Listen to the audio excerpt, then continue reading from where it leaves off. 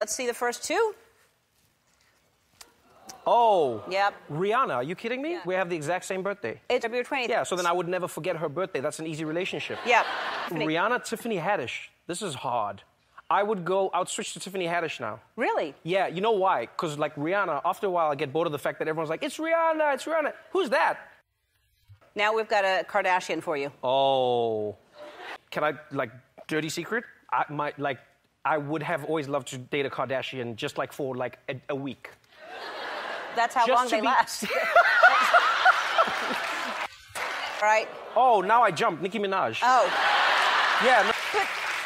No, because like Chloe, like, it's gonna be too much drama, but it's not controlled drama. With Nicki, we can rap together. We can do the whole thing. Okay. Yeah. And if she wants me, that means that her buns want some from my anaconda. So we're rolling.